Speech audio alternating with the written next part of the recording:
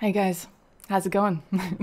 So I have made this video as just a way to show you guys how I manage my audio and video for streaming. So as you know, I have the MSI Gaming Laptop and a PS4. This is a solution that I only needed once I had a separate gaming computer / console from my streaming computer. When I was streaming and gaming from the same setup, this was a non-issue. This is only ever since that's changed. So I am working with the Elgato HD60 Pro capture card, the Behringer Xenyx Q502 USB mixer, as well as a few other items that I'll explain in just a moment.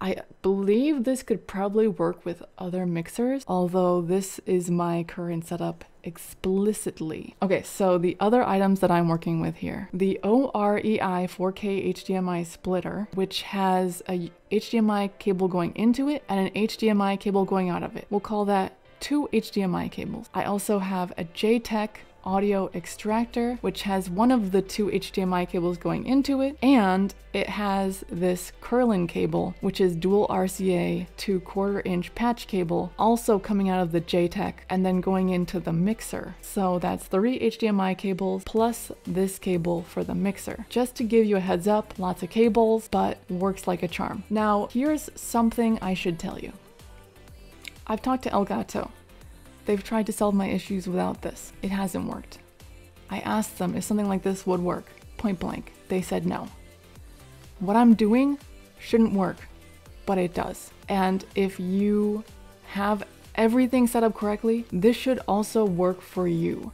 But it's important to note that the audio output from my laptop is going to the HDMI. It's going to this setup. It's not going to the speakers. If you start hearing your audio coming out of the speakers of your laptop, if you're trying this, then that means that you have to push the sound out the HDMI cable instead of out of the speakers. Because when this works, you're gonna hear everything from the same place that you hear your streaming computer from, the same place that you hear your microphone from, the same place that you hear your Pandora playing correctly like it should from your streaming computer. You're gonna hear it all from the same place. And you can control how loud the laptop is inside the laptop, but also in the mixer. When it works, it's so good. It's like the sun rising over Haleakala in Maui.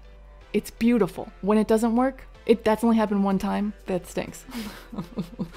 Anyway, that's it, guys. That is how I extract my audio into my mixer and also push the HDMI through to my capture card. As an additional note, you want the JTech digital to just be pass-through. There's 3 options. One of them is pass. You want to have it on that pass option. Good luck. I hope that this helps you if you're having the problem that I had in December. Have a great day. I hope to see you guys again soon. I'm really excited for Ghost of Tsushima. I'm really excited for Cyberpunk 2077. Ghost of Tsushima though comes out in July, and so that's way earlier. And I'm stoked to get out of my COVID-19 hiding.